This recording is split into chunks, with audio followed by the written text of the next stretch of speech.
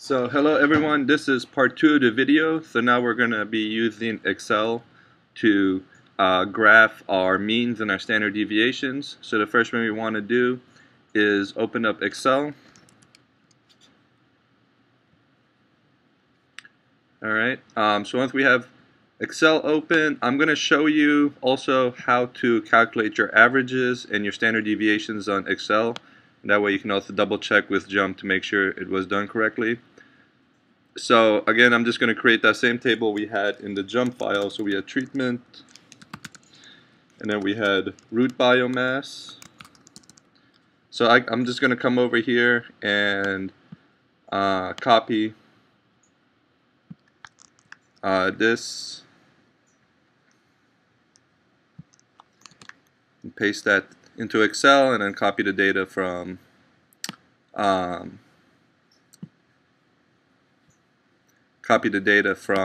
Jump into Excel also, just so I keep the same numbers. Okay, so now there's to calculate the averages is we want the averages for fertilizer and averages for no fertilizer. So here I'm just going to create a separation between these two. I'm going to bold this just so we see it. This would be average. Actually, I need a second one that is for standard deviation. Okay, so abbreviated SD. So to calculate the average, real simple, you hit equal, parenthesis, and then select your data. Alright, so see here's calculating the averages for the values from B2 to B11. Oh, sorry, you need to type in average. So equal AVE, type in average, parenthesis, and then select your data. And so right here our average is 6.9, and then for our standard deviation we do equal STDEV, alright, parenthesis,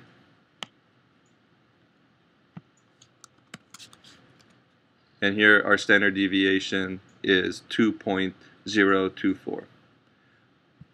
Alright, so again, equal standard deviation, parenthesis, and then highlight the data you want to calculate the standard deviation for. So we'll just bold that also. So now we want to do the same thing for our no fertilizer. So instead of doing all of that again, we can actually just highlight the cells that we want to copy. So we'll copy this, again, just Command C or Control C. And then to paste it, just quick shortcut, Command V on a Mac or Control V on a PC, and it automatically transfers that formula here, so it automatically now calculates the average and the standard deviation for the no fertilizer. Okay, and looking at our Jump output, we see that we get the same numbers, 6.9 and 2.02, 14.7 and 1.49. Okay, so now we want to graph our averages and our standard deviations. So to do that, for me, just the easiest way is just to separate these things out now. So I'll have fertilizer and no fertilizer, and I'm going to put in, I'm just going to copy I'm just going to bring these here. So this was 6.9 and the standard deviation was 2.02, and for the no fertilizer was 14.7 and 1.49 for the standard deviation. So to make a graph of this, all I'm going to do is highlight my treatments and my averages, insert chart. So this comes up, and what I'm looking for is a column graph. Alright, stay away from the 3D graphs. They may look nicer, but they tell you a different story. So we're looking for 2D column graphs. So we'll click on that. And here is our nice graph. So for me, preferably, I'll delete these these axis lines. Okay, so the way we're going to add our standard deviation is we want to come here into our graph area and click on these charts, and you'll see both of these get highlighted.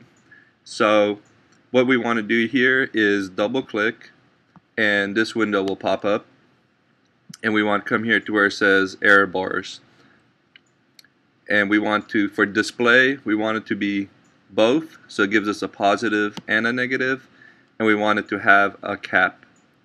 Okay, so this right here is just the default from Excel, so it's a fixed value.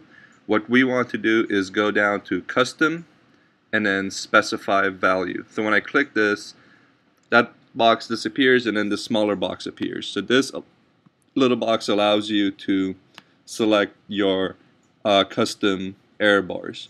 So here we have a positive error value and a negative error value. So we'll click right here. This little symbol here was a red arrow. We'll click on that, and we're going to highlight the 2.02 and the 1.49.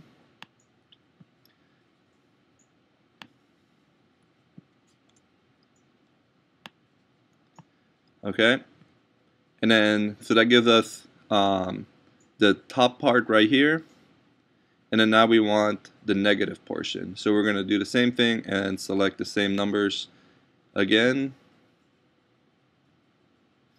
and that gives us our positive and our negative error values.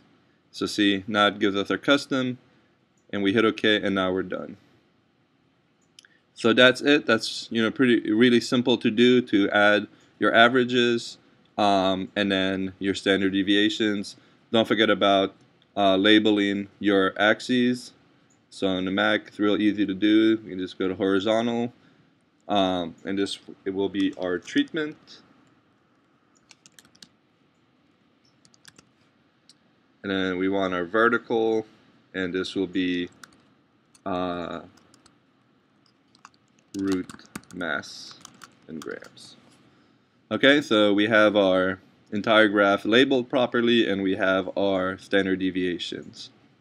Okay, so I hope this helps you guys making your graphs and your standard deviations, or plotting your standard deviations onto your graph.